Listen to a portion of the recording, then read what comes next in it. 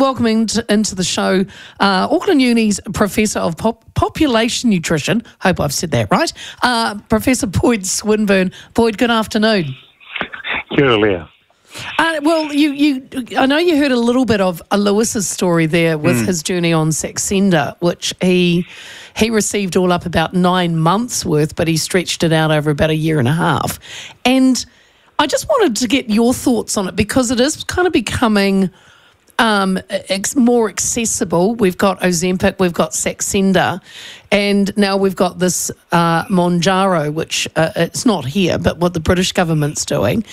And originally, though, Boyd, they were developed for type 2 diabetes, which, of course, they are still being used for. What do you make of people using these medications, though, when they don't have diabetes?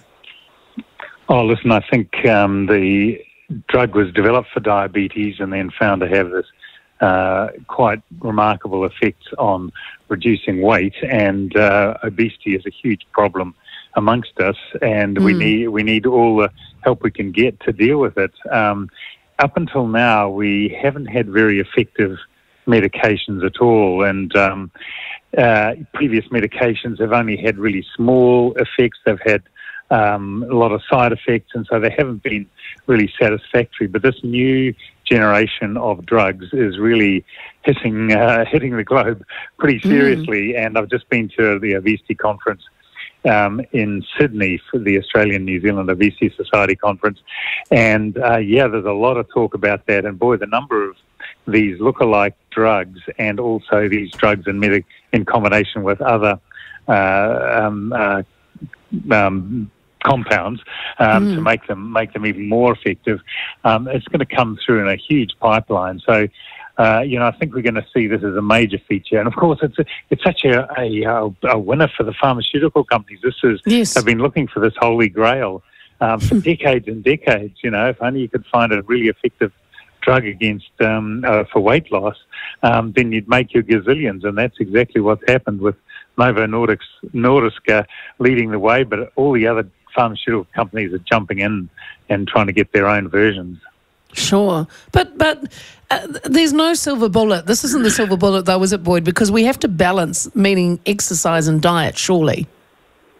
Oh no, absolutely, and I don't think you'd find anybody that says we shouldn't do that. But there's a lot of prejudice against people with weight problems in society. A huge amount of weight bias, and then something like this comes along. And people say, it's just your weak willpower, you're ignorant. Why don't you pull your socks up and just, eat less and exercise more and so on. Yeah. And, that is really damaging and really wrong, thinking about the world of obesity in that way.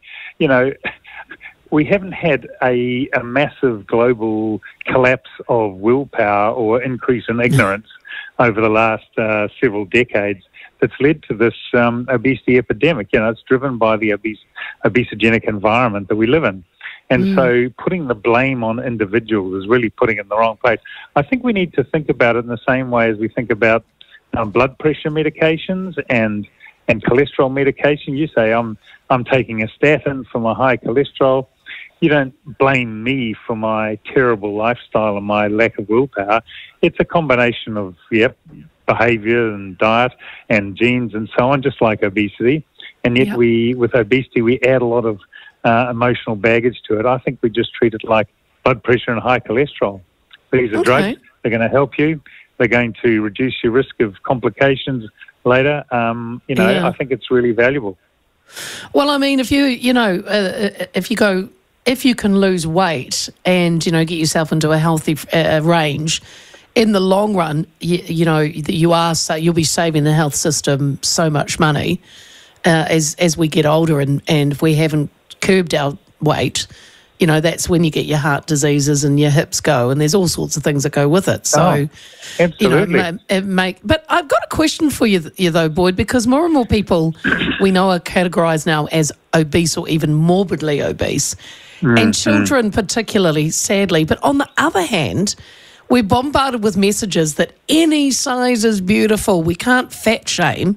So how do we help those that need to lose weight without being then told you're fat shaming somebody. Yeah, there's a bit of tension in there, and this rise of sort of healthy at any weight, or the sort of fat tolerance, fat acceptance kind of movements, that's been in response to this social bias, this prejudice against people with weight problems, and they're trying to sort of hold up the esteem. These are real people, you can't judge them just by what they look like, and it's trying to answer that social prejudice aspect of it, not the medical and health side of it. I mean, there's no doubt when you look at the data that obesity does lead to lots of diseases down the track. And your last caller, Lewis, was talking about something which I think is really important, and that's the sort of the interaction. He was talking about once you lose a bit of weight, you're feeling better about yourself. People are supporting you, makes you more likely to be active and eat well and things. So there's a virtuous cycle on the way down, just as there is a vicious cycle on the way up. People who leave school and they've got obesity, they're much less likely to go to university, they're much less likely to get a good job, to get married, to live in have a good income and so on. And that in itself then begets more obesity. So we've got to think of it in circles. There's a vicious cycle taking us up, and if you can break that cycle, then you trigger off some virtual cycles like Lewis was talking about to improve overall health.